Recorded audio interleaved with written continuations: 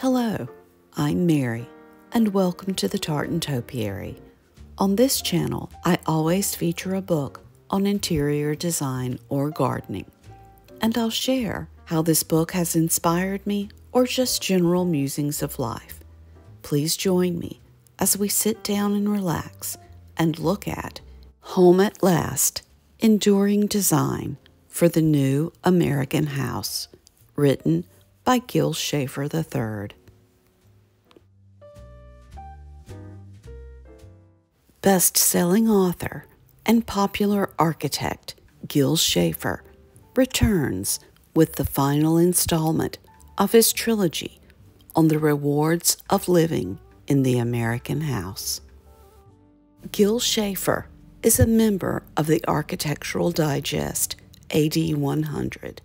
He is also the recipient of the Arthur Ross Award for Architecture and the author of The Great American House and A Place to Call Home.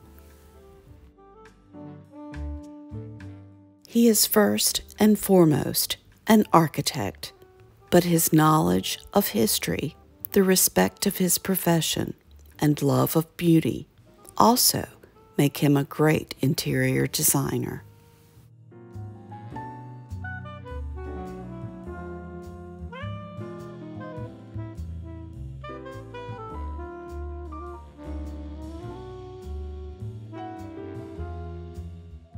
The work of Gil Schafer is beloved for its elegance, charm, and strong sense of history and place.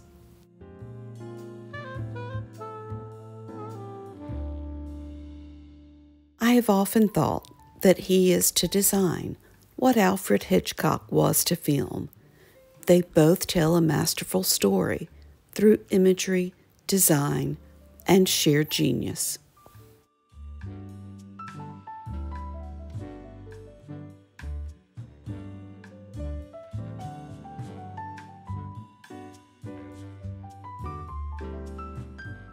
Since his last book, Schafer has become a husband and a stepfather, a change that has deepened even more his understanding of how a house must reflect and support the lives of those who live within its walls.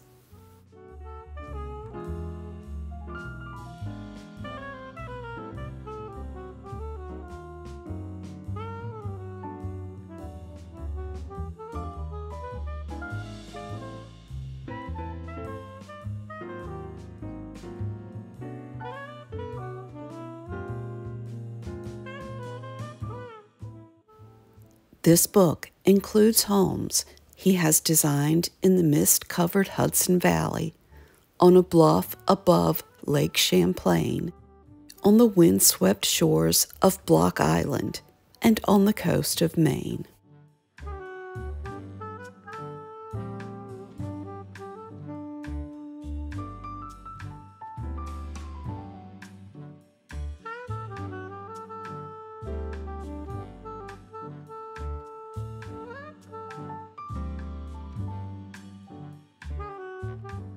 Schafer shares the stories of these houses and their owners, exploring the choices made for architecture and interiors, and reemphasizing his guiding principles that include how to create classical buildings that live modern, how to adapt buildings to different regions and ways of life, the connection to landscape, why fancy can coexist with simple and traditional with modern.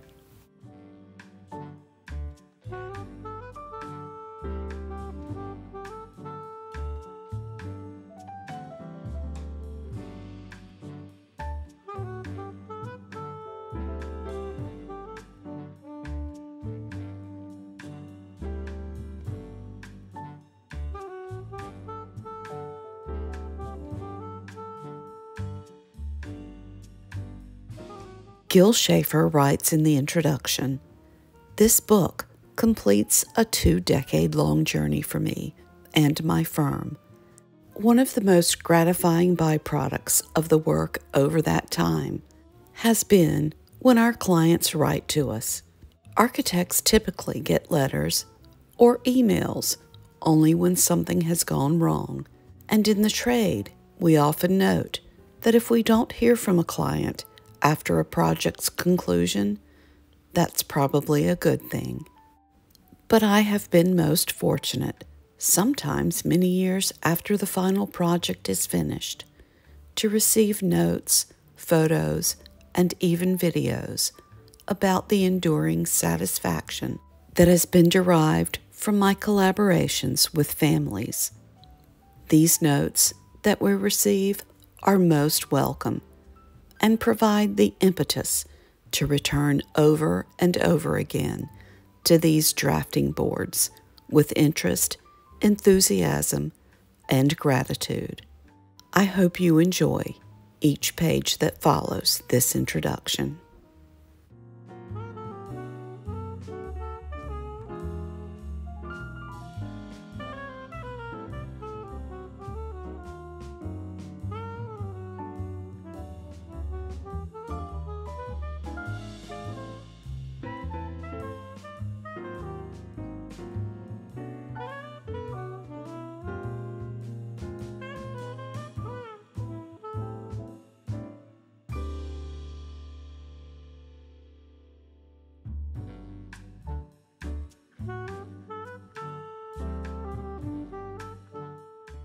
Home at Last, Enduring Design for the New American House, written by Gil Schafer III. This book is 336 pages. It is published by Rizzoli, and it retails for $55.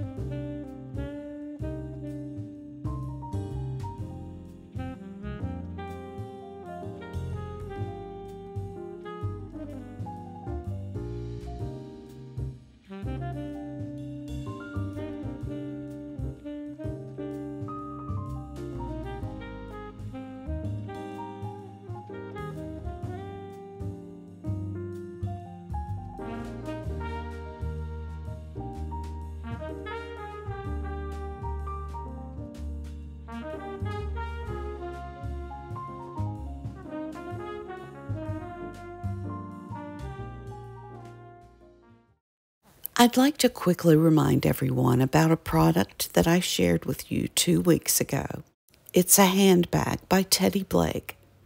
The one I purchased was the 12-inch Kate in soft pink with the crocodile embossed leather. I think this is easily my favorite handbag. The quality, the beauty, and the price. With the coupon code TB, the Tartan Topiary 30, you can get an extra $30 off of any purchase from their website. They are having a sale right now, and on top of these sale prices, you'll receive an extra $30 off. I will leave the coupon code in the description below. If for any reason you are disappointed with your bag, their customer-friendly policies make it easy for you to return or exchange your purchase. But I'm sure you will be as happy with your bag as I was. Also, the more you save on your handbag, the more you can put in it.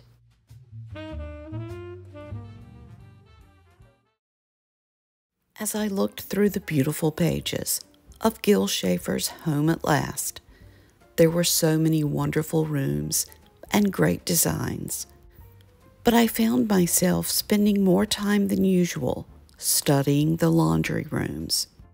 And I think it was because I knew mine was suffering. It's a fine laundry room and has everything I need, but it has been used and abused by the entire family. Today, I'm going to do something about it. Please don't judge me for what you're about to see. In most homes, we have little nooks and crannies, or entire closets and cabinets that we would never want to share with visitors or guests. Hopefully you know what I'm talking about. It's like that drawer in the kitchen that holds everything from rubber bands, scissors, to dog and cat treats.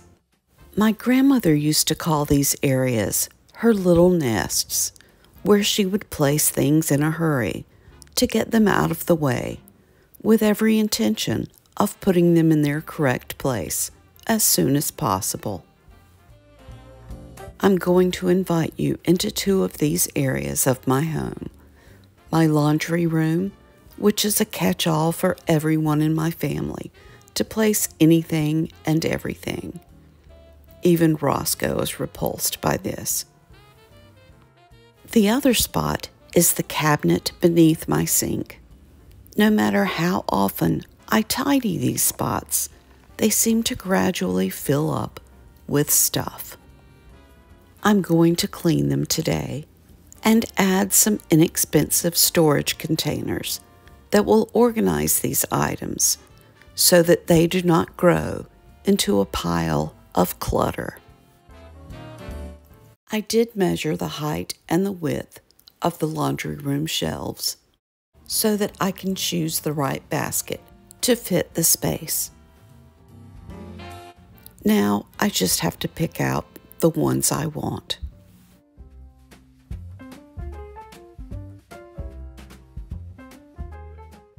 I'll start by pulling everything out of the laundry room and placing it into the kitchen so that I can see what I'm working with. Now I'll begin to divide and conquer. And of course, this is when my son comes into the kitchen and wants to make lunch. I do have plenty of cabinet space and drawer storage, so most of these items will have a place in there. But the most helpful is labeling the baskets for my light bulbs, ribbon, remnants of fabric, and craft-related items. Through the magic of filming, this seems like it took me just a few minutes, but in reality, it took just under 2 hours. And it felt so good when I was through. We'll revisit this room in a few weeks, and we'll see what it looks like then. It's a small laundry room, but it does have everything I need. Lots of cabinet space, a laundry chute, a sink, and a washer and dryer, as well as some art done by my children when they were in preschool. Now I'll take care of the cabinet underneath my kitchen sink. It's easy to say a place for everything and everything in its place, but it's not as easy to do. I'm saving these milk jugs to use as luminaries. Our neighborhood places them in front of each house on Christmas Eve, and I noticed several of mine needed to be replaced last year.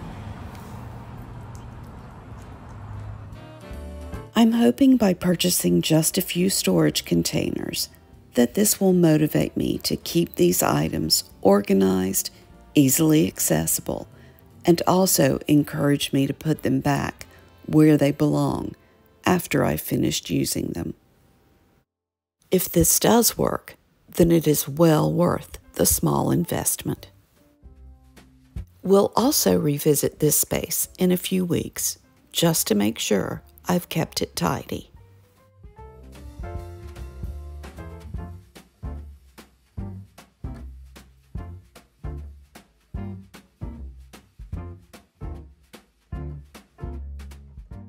At this point, my main focus was to wipe down and clean underneath the sink. I also wanted to compile any items that I had duplicates of and discard any expired items. I also wanted to wipe down the containers or bottles so that they would be nice and clean without any residue. By placing them in individual trays, not only does this help organize them and keep them tidy, but they're easily accessible as I can pull out each individual tray for a visual inventory.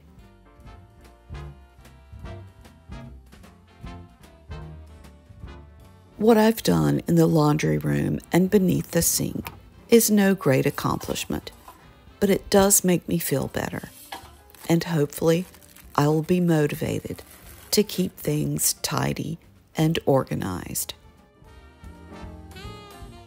This is also a great time to check your fire extinguisher. Make sure it's up to date and make sure you have one in the kitchen.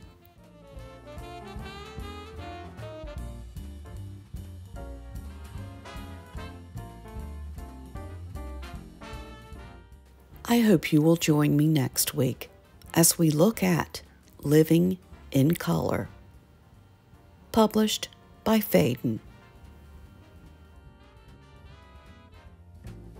And I'll also share some exciting news about my daughter's floral company. She has been hired by Lionsgate Productions to provide florals for an upcoming series that will be aired on Starz Network. I'll share a quick behind-the-scenes look and let you know what book this series is being based on. Thanks for watching, and I'll see you next week.